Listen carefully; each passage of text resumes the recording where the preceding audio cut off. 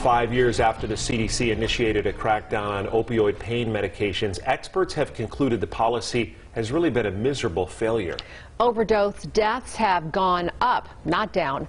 And now courts are starting to recognize the arguments used to justify the crackdown are really largely bogus. The I-Team's George Knapp has the latest. So these numbers, they just push these false numbers, and now you have courts of law calling them out.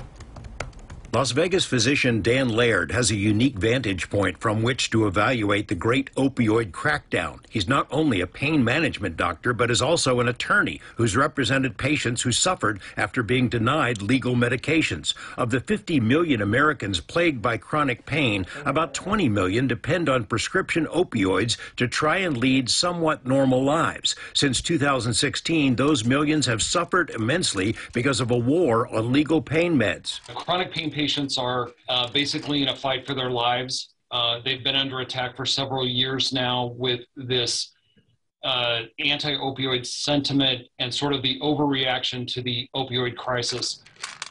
Laird says the campaign against opioids is largely about money. More than 1,500 civil lawsuits have been filed against drug companies by state and local governments, including in Nevada, as officials and trial lawyers eye multi-billion-dollar settlements. But the lawsuits, most of which accuse Big Pharma of being a public nuisance for causing the opioid epidemic, are starting to fall apart. In California this month, a lower court tossed out a huge lawsuit with a scathing opinion that found the underlying facts don't support the allegation that 25% of opioid patients get addicted. And in Oklahoma, the state Supreme Court reached a similar conclusion and held the benefits of opioid meds far outweigh the risks. But the litigation narrative, the narrative that the trial lawyers want to push is that it's prescribed opioids that are causing all of these deaths. But prescription drugs are not the cause of a spike in overdose deaths. 90,000 ODs were recorded in 2020, a huge increase, but 87% of those were caused by illegal street drugs, notably fentanyl and heroin, not prescription medication. Cutting down on prescriptions hasn't worked because legal pain patients are not the ones overdosing. Studies show less than 1% of them become addicted, not 25%. As alleged in the lawsuits.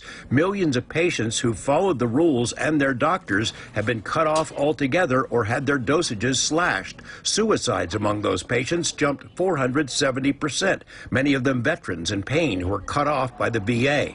Patients are starting to fight back by suing doctors and hospitals who deny legitimate medications. Also coming under scrutiny are the very same anti-opioid crusaders who crafted the CDC's opioid crackdown in 2016. Several are now working as expert witnesses in the lawsuits against Big Pharma. One person, Andrew Kolodny, who is a psychiatrist with no formal postgraduate training in pain management, is an expert witness for, in the Oklahoma case against Johnson & Johnson Pharmaceuticals.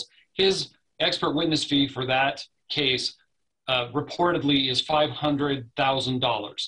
So it's pretty good work if you can get it. George Knapp, 8 News Now. Now, in the developments, the U.S. Supreme Court agreed a few days ago to hear arguments related to the prosecution of doctors who have been found guilty of criminal charges for prescribing legal medications.